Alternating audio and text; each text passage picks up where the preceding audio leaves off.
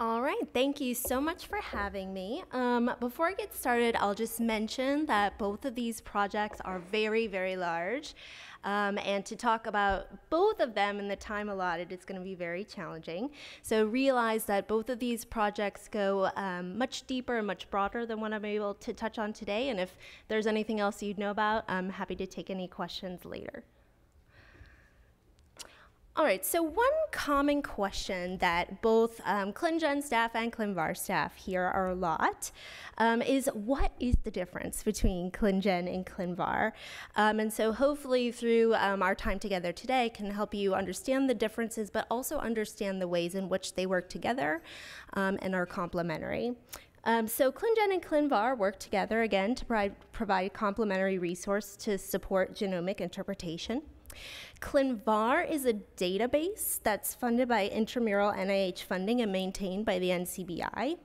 And its goal is to be a public archive of reports of the relationships between variants and conditions. ClinGen, on the other hand, is a program which is funded by NHGRI, and its goal is to identify clinically relevant genes and variants for use in precision medicine and research.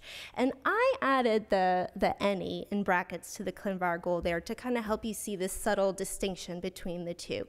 ClinVar is really an archive, and they can and should accept information about any kind of variants from anywhere. But what ClinGen does with its focus on clinical relevance is put a layer of curation on top of information that might be available through ClinVar. So I'll start with ClinVar. What is it? It's a public archive of variant phenotype assertions submitted from a variety of sources, which include clinical labs, research projects, expert panels, and other databases. And it's different from other NCBI resources such as dbSNP or dbVar. Those two that I just mentioned, they primarily catalog information about locations of variants and just the fact that they exist, the smaller variants in dbSNP and the larger copy number variants in dbVar. And the way ClinVar is different from those two is it catalogs the existence of the variant, but also adds on to it an assertion of what that variant means. This variant is pathogenic for this condition. This variant is uncertain in this particular setting, that kind of thing. That is not to be found in dbSNP or dbVar. And I will say that, in my personal opinion, I do think that ClinVar is one of the most important resources available to people that are doing genomic variant interpretation. If you just think about the context in which ClinVar was developed, back several years ago, many clinical laboratories were kind of niche laboratories working in a certain space, looking at a certain set of genes, maybe in the same disease area. And as such, they got to develop a wealth of experience on this particular disease area or this particular gene. And so when they did see novel variation in those genes, they were better able to deal with it because of their experience.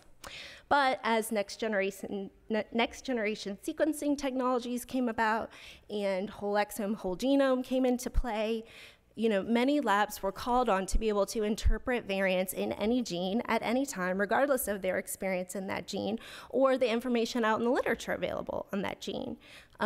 So when you're faced with a situation like that, often what you have to do is see, well, has anybody else ever seen this variant before? And if they did, what do they say about it?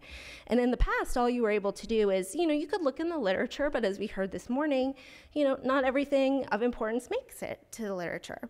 You could also phone a friend and maybe ask, hey, have you ever seen this variant? What did you think about it? But if you do that, kind of the buck stops there. You know that information, your friends know that information, but nobody else gets to see that information. So when ClinVar came along, it really kind of changed the game because now we have a place where people can do this. They can quickly and easily access information about who has seen a variant, what did they think about it, without having to rely on kind of just side channels to get that information. And I think, there have been databases before ClinVar and there will be databases after, but I think one of the most unique things about it is that it is free, it's publicly available, and it accepts submissions from everyone, so it really creates a unique resource. So what does it do? It facilitates the evaluation of variant phenotype assertions by archiving the submitted interpretations of gene-disease relationships, aggregating data from multiple submitters, and determining if there's a consensus about the interpretation.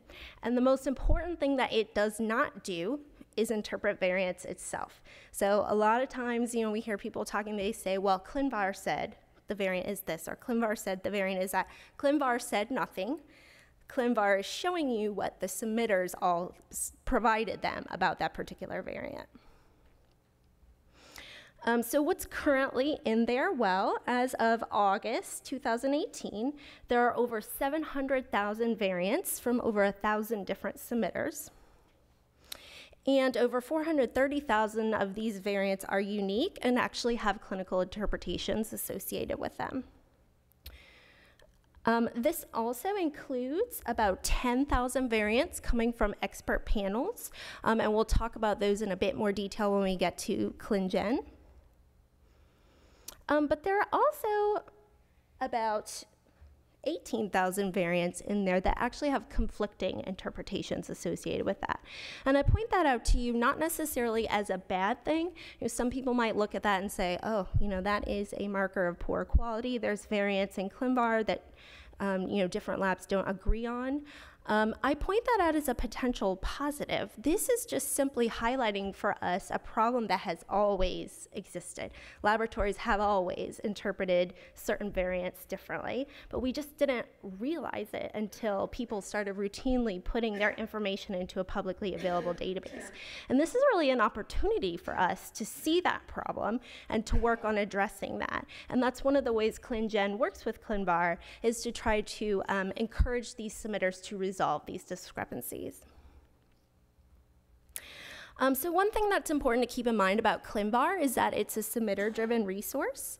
There are many, many pieces of information that ClinVar can accept on a variant, but if a submitter doesn't provide them, then they're not there. So, one complaint that we often hear is that people say, oh, I see a lot of variants, but they have no supporting information available. That is really on the submitter. That is not necessarily a bad thing on ClinVar itself. The quality of submissions absolutely vary. We have people that submit very comprehensive interpretations with all their supporting evidence and a very nice summary, and then we have people who submit the bare minimum information. And I would argue that these all have a place. These are all at least somewhat useful in that you at least know that a variant has been seen before, but of course the ones with the more comprehensive information are going to be the most helpful in your practice. So when you're assessing the information you find in ClinVar, you really need to look at the quality of the submitter and the submission itself. And within ClinVar, they do have some marks to help you look at the quality of a particular submission, and one of which is their star status. So you may, if you are a regular user of ClinVar, you have noticed that each submission has a star attached to it. In general, one mark of quality is its review level, which is what these stars kind of stand for.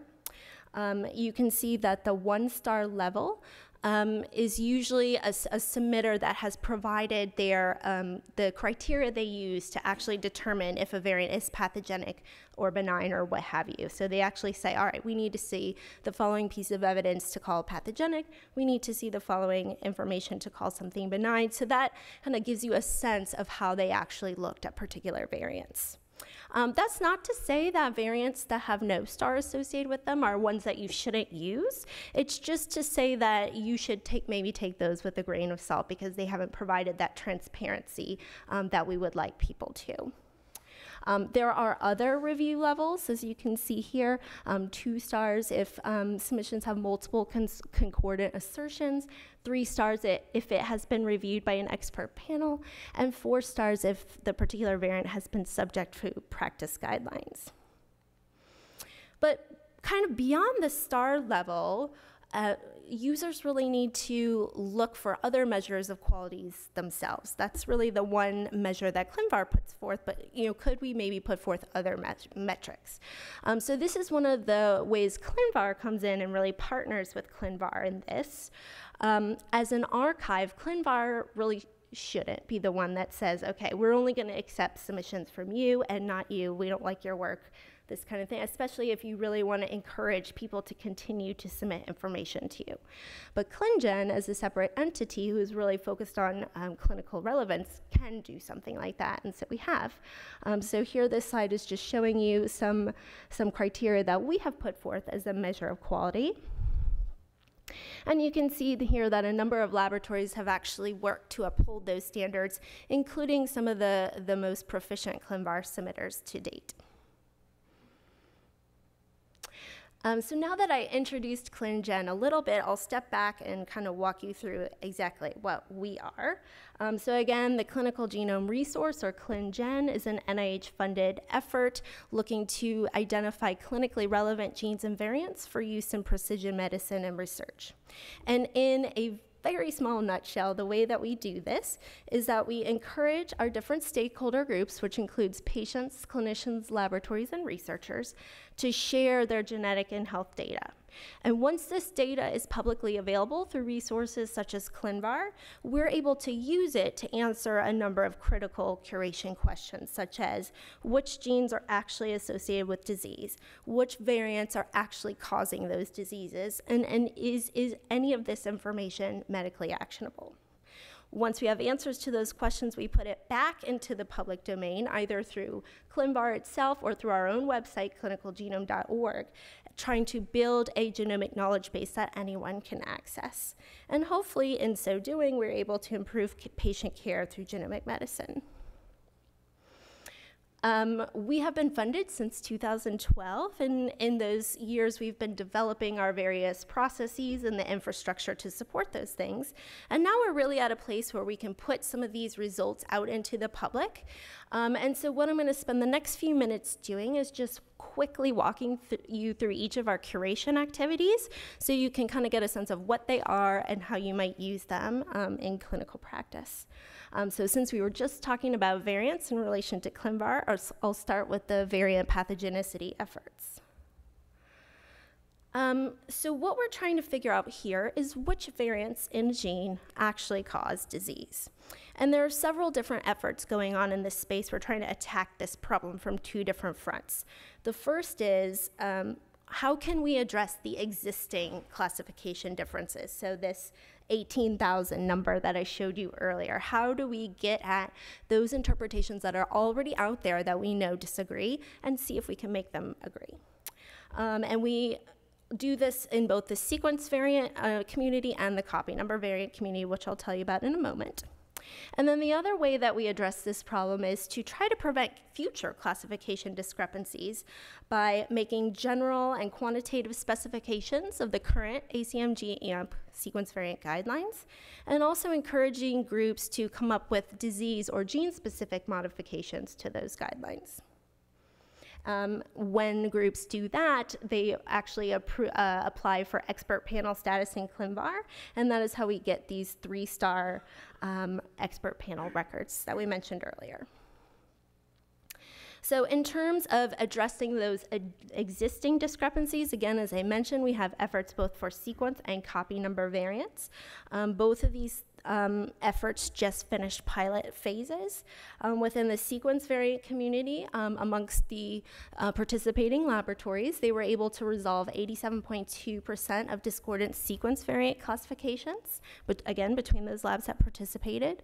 And within the copy number variant community, we took a slightly different approach in that we wanted to first look at any copy number variants that overlapped known dosage sensitive genes, but weren't originally interpreted as pathogenic or likely pathogenic. And in so doing, we were able to update classifications for 63.8% of those CMVs that we evaluated as part of the first pilot effort. So these things are underway, they are ongoing, they will take time, but this is helping to bring that 18,000 number down. Again, the other way that we are trying to address variant discrepancy issues is trying to prevent them from happening in the first place. So we do have a group called the Sequence Variant Interpretation Working Group that's working to further specify the ACMG-AMP guidelines for sequence variant interpretation. But then we also concurrently have our domain-specific groups. So for example, cardiovascular, neurodevelopmental disorders, hereditary cancers, et cetera, working within those spaces to say, are there specific modifications to these rules that we would put forth in these particular settings? So we've talked a lot about variants so far, but I would point out that those are not the only things you need in order to be able to do genomic interpretation. I think curation activities related to genes and diseases themselves are also important. So to that end, we will move on to our gene disease validity process. So the question that we're trying to answer here is, does this gene, when significantly altered, cause this disease? And this is, I would say kind of the first step in the process, but because before you can even start to interpret a variant, you have to be sure that the gene you're in is actually one that's related to the particular disease. So what we've done is define the criteria needed to assess this, some genetic evidence and gene-level experimental evidence. We describe the strength of the evidence that supports a gene-disease relationship in a semi-quantitative manner. And this system allows users to methodically classify the validity of a given gene-disease pair. And here I won't spend too much time on this, but this is just to kind of give you a sense of the categories that we use to describe this evidence. We have categories that describe when there's positive evidence, and we also have categories to describe when there's maybe evidence to refute a given gene-disease relationship. What might you use that for? What good is that? Well, I think one immediate application of this process is for laboratories and test design. So a laboratory might decide when they're trying to design a multi-gene panel to only use genes with perhaps moderate and higher levels of evidence. One might argue that these genes with limited or lower levels of evidence we don't know enough information on, and variants in those genes may more often be classified as variant of uncertain significance, which is difficult for both clinicians and patients. So that might be one potential application. For clinicians, this might actually help them when they are getting results back. So, say they get a variant back in a gene of uncertain significance, and they may be faced with the question of, how aggressively should I follow up on this? Should I pursue additional testing for family members, things like this? They might choose to do more if the gene has more evidence or emerging evidence, and may choose not to act as aggressively if the gene has less evidence. Another curation activity that ClinGen is involved in is dosage sensitivity. And the question that we're trying to address here is a gene or genomic region dosage sensitive or haploinsufficient, triplosensitive? And really this process was created as a resource to help in the interpretation of copy number variants as they are identified on chromosomal microarray. And we have developed an evidence-based process to assess genes and regions for both haploinsufficiency and triplosensitivity. And our goal is to create a genome-wide dosage map. Again, similar to what I just showed you for gene curation, we also have categories describing the strength of evidence for this piece of information. And how might you use this? Well, if you are looking at a copy number variant that you are unsure of, you might put the coordinates of that copy number variant into our dosage map and see if any of those are dosage sensitive. And I see that my time is just about up. Very quickly, we also have actionability curation, which is looking to see which genes confer a high risk of serious disease that could be prevented or mitigated if the risk was known. And the final slide is really just to say that neither ClinGen or ClinVar could act in a vacuum. We really need both pieces. Without that shared data that's available in ClinVar, ClinGen wouldn't be able to do any of its curation work. And without some of the support that ClinGen provides, the quality of ClinVar might go unchecked. So I think both things are important, both things work together, and thank you.